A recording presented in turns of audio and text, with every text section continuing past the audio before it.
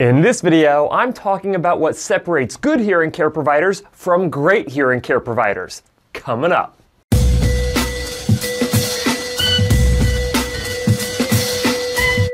Hi guys, Cliff Olson, Doctor of Audiology and founder of Applied Hearing Solutions in Phoenix, Arizona. And on this channel, I cover a bunch of hearing-related information to help make you a better informed consumer. So if you're into that, make sure you hit that subscribe button. And don't forget to click the bell to receive a notification every time I post a new video. We've all had the experience of going into a doctor's office, waiting there for a long time, only to have that doctor rush into your room, quickly review your chart, ask you a few simple questions, and give you a treatment recommendation without knowing anything about you other than your symptoms. Well, hopefully you've also had the opposite of that experience, where you go into a doctor's office and they end up spending a significant amount of time with you, getting to know who you are before they end up recommending a treatment plan. The first experience that I mentioned makes you end up feeling like you're just a number, someone who's going to help that doctor meet their quota for the amount of patients that they have treated inside of that day. The second experience makes you feel like an actual person, like the doctor wants to get to know you so they can make the best treatment recommendation possible that is in your best interest. Is there any surprise that the second method actually leads to higher rates of treatment acceptance and better treatment outcomes? Well, it might surprise you, but these two vastly different experiences do not occur based on chance.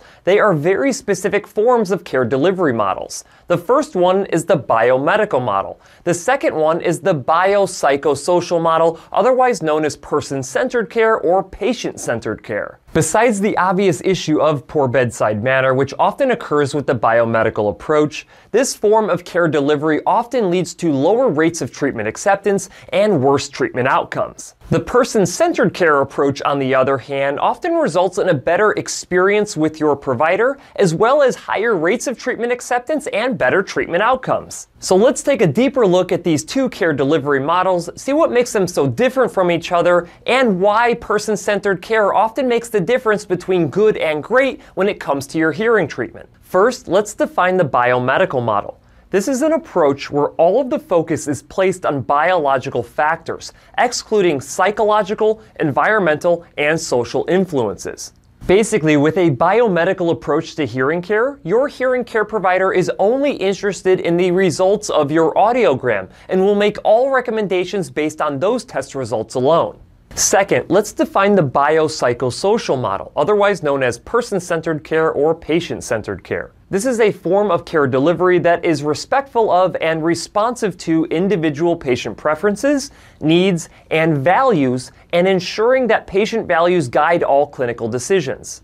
With a person-centered approach to hearing care, your hearing care provider is interested in your hearing test results, but they're also interested in your individual preferences, needs, and values when making treatment recommendations and ultimately administering that treatment. Alright, now that you know the philosophical difference between these two types of care delivery, let's take a look and see exactly what makes them so different from each other. According to the IDA Institute, in the biomedical model, hearing loss is viewed only as a biological or medical issue.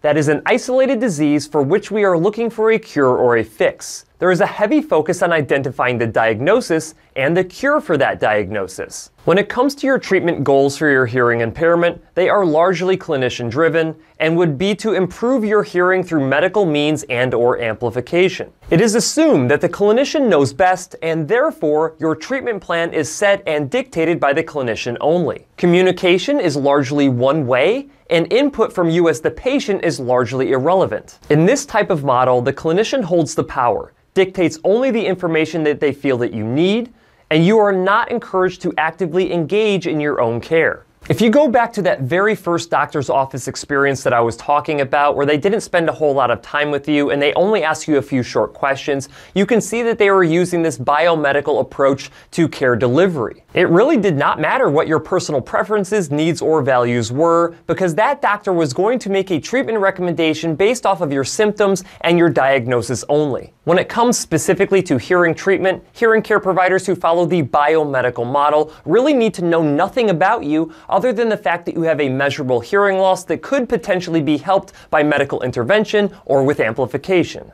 Now let's take a look at the person-centered care approach to hearing care. There are 6 core elements of person-centered care, and the first element is empathy. Empathy is the clinician's ability to sense your emotions, along with the ability to imagine what you might be thinking or feeling. Effectively, this means attempting to understand your perspective instead of simply imparting their own perspective. Second is active listening. Active listening is more than the clinician simply nodding their head and saying "uh-huh" to the things that you are saying. This is a way of listening and responding to you in a way that improves mutual understanding. Third is asking open-ended reflective questions. This means more than just asking you yes or no questions, because elaboration on your answers can help the clinician understand your perspective on a deeper level. Fourth is shared decision making. This is when you inevitably reach a point where you are at a decision crossroad, and your clinician affords you the opportunity to review all of your options, allowing you to actively participate in making the decision that is best for you. Fifth is the involvement of family and friends. Communication is not a one-way street. Hearing loss not only affects you, but anyone you communicate with. This is what the World Health Organization calls a third-party disability. The support and involvement of family and friends are critical to the success of your hearing treatment outcomes. Sixth is understanding your individual needs and preferences. This is about finding out what matters to you and exploring your beliefs, ideas, concerns, expectations, effects on your life, and your feelings, in addition to a traditional biomedical case history.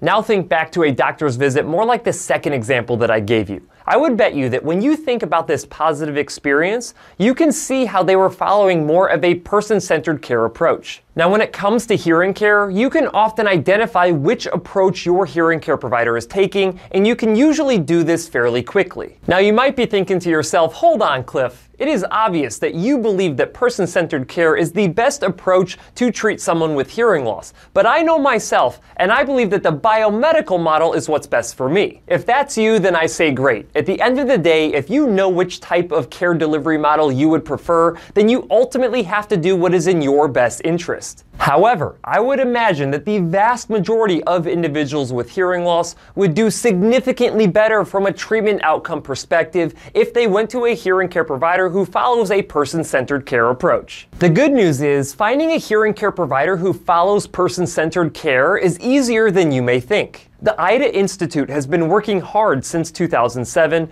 to build a community that embraces person-centered care and empowers people to get the hearing care that they need and deserve. Hearing care providers who complete the prerequisite courses on person-centered care can earn their Inspired by IDA badge, which shows their knowledge of and commitment to this care delivery model.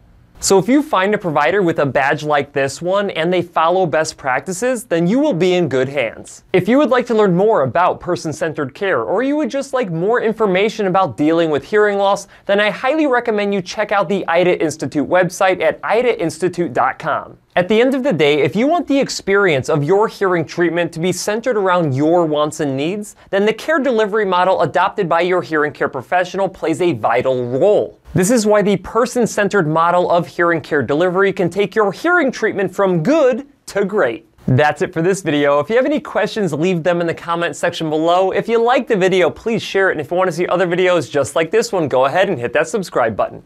Also, feel free to check out my website, drcliffaud.com.